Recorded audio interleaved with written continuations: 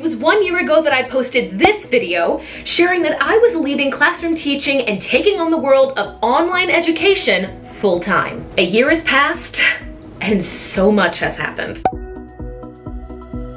Hey everyone, and welcome back to my channel. First of all, I hope you all had a fantastic summer.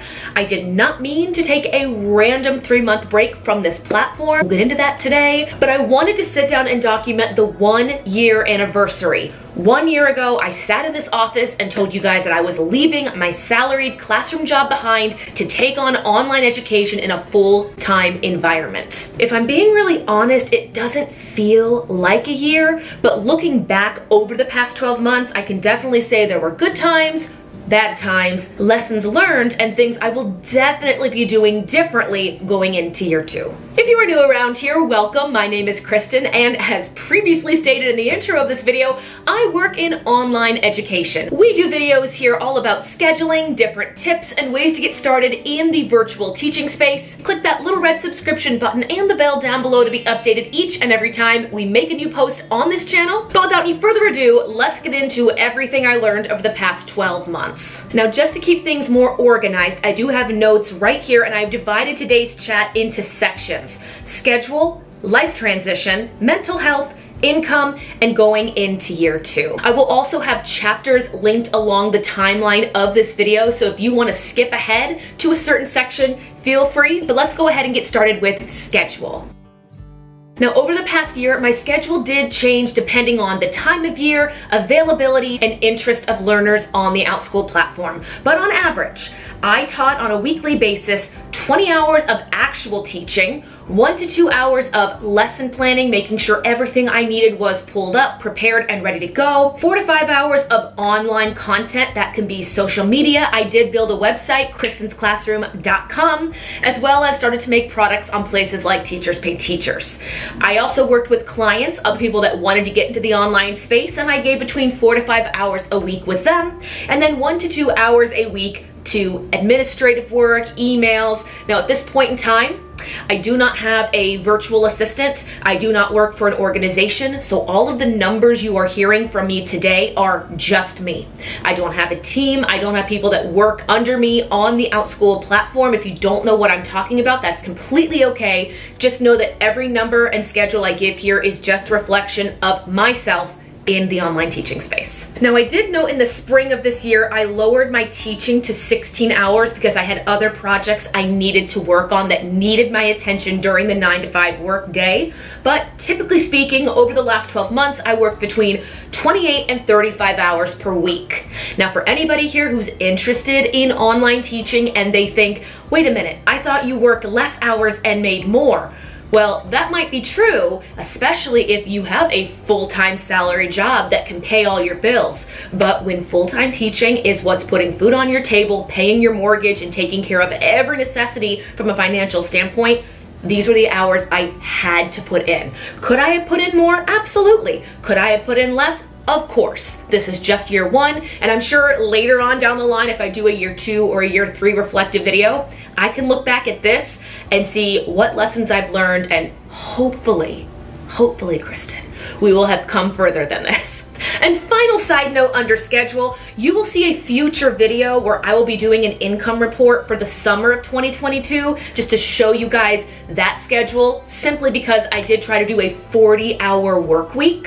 A different video for a different day. Just wanted to give you guys a heads up, but once again, 28 to 35 hours per week was the schedule.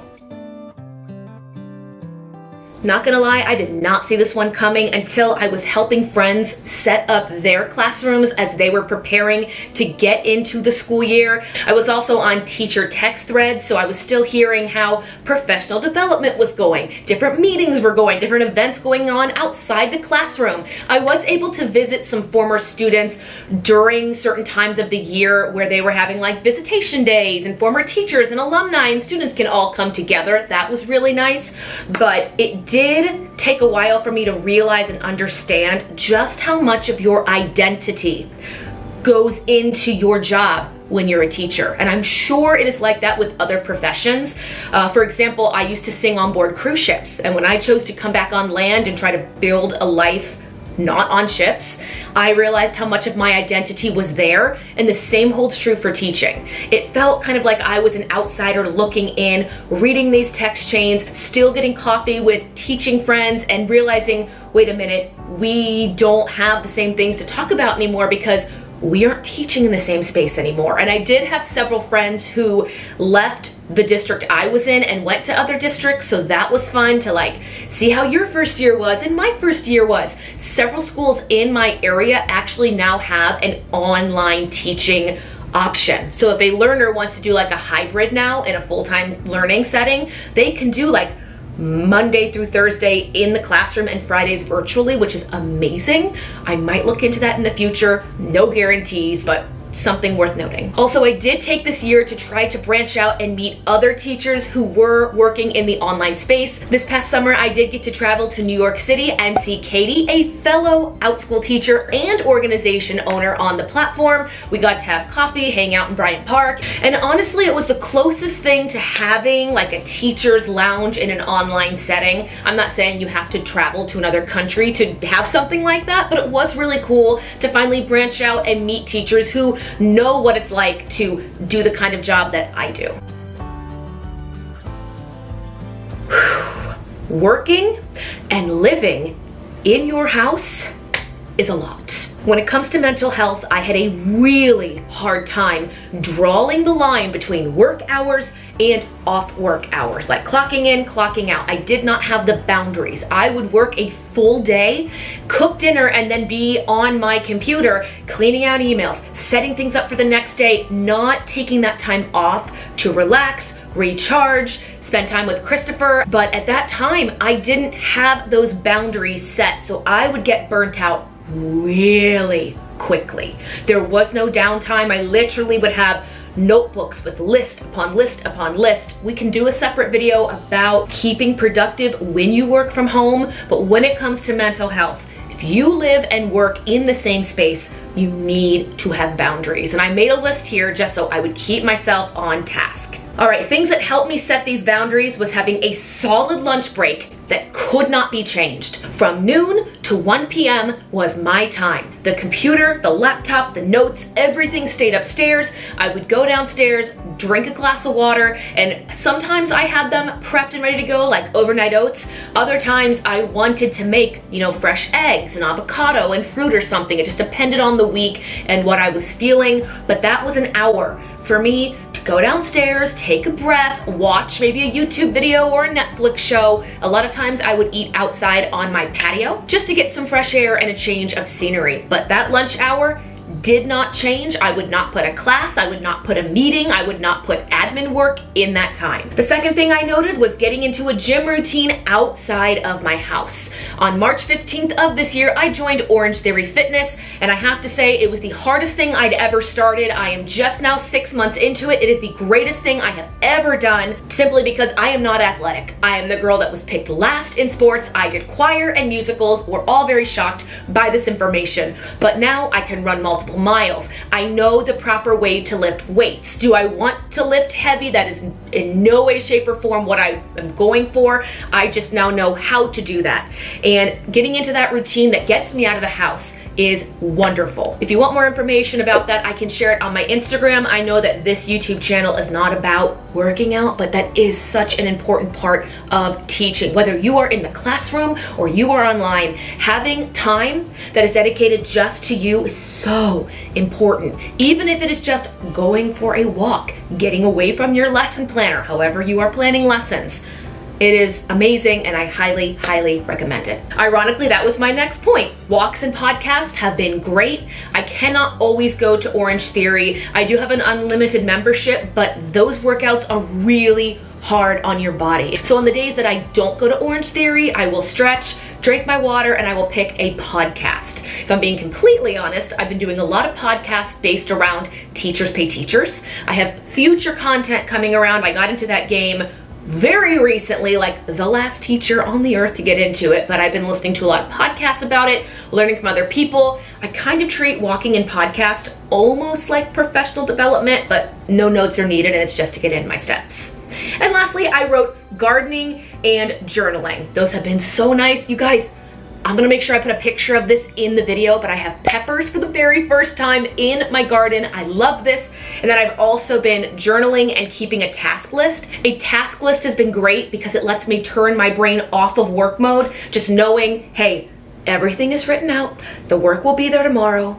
You're good to go. Go relax. You need that time. Now, before we talk numbers, I do want to take a moment and thank the sponsor of today's video, which is my free Teacher Money Mindset and Savings Tracker. Now, the biggest mistake I made in online teaching was believing that if business was good, it was only going to get better. When business was really good a year ago, I thought to myself, what better time to start aggressively paying off debt? I paid off my car in its entirety and about 90% of our mortgage loan. And then guess what happened? Business was not so great, and I didn't have as much savings to rely on. And I'm not sitting here saying paying off debt is bad. I'm just sitting here saying, do not make my mistake. Portion out what bits of money will go to different things that you need, whether it be bills, savings, or paying off debt. That is where this guide came in handy. It is completely free. It is what I use to not only budget our income each and every month, but have a savings tracker. And I love it because it has little apples on it. I think those details are so cute. Once again, the budget template and the savings tracker are completely free. I have a link down below in the description box. Honestly, these tools helped me so much after the last 12 months. And if it's something that can help you out, grab your free copy down below in the link to my TPT shop, and let's talk numbers.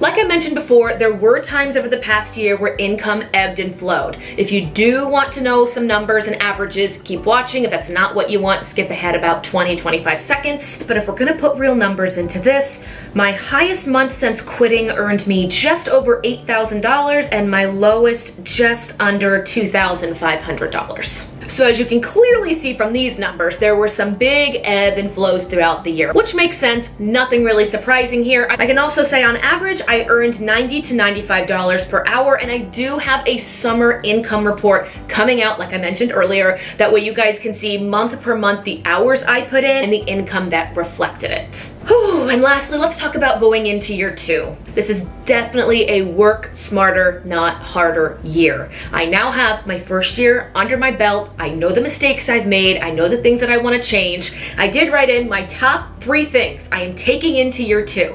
Number 1, keeping a solid work schedule. That way I know every single week, here are the hours I give to classes. Here are the hours I give to content creation and clients and admin work. I'm still working on those boundaries we talked about when we were speaking about mental health. Number 2, continue professional development / learning in the business.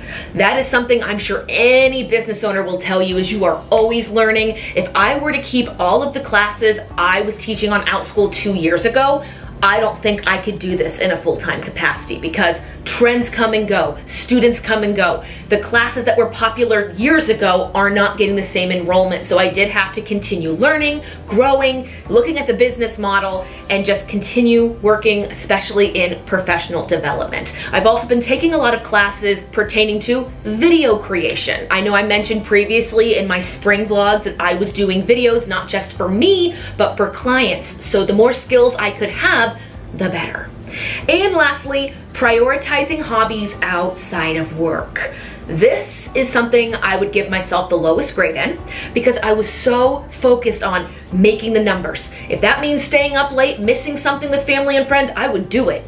Now going into year 2, I'm going to have that firm stance, a hard stop. I'm going to try to have at least one social event on the calendar a week so I can continue working towards a work-life balance. Do I think there's ever a perfect balance? Absolutely not, because no weeks are the same.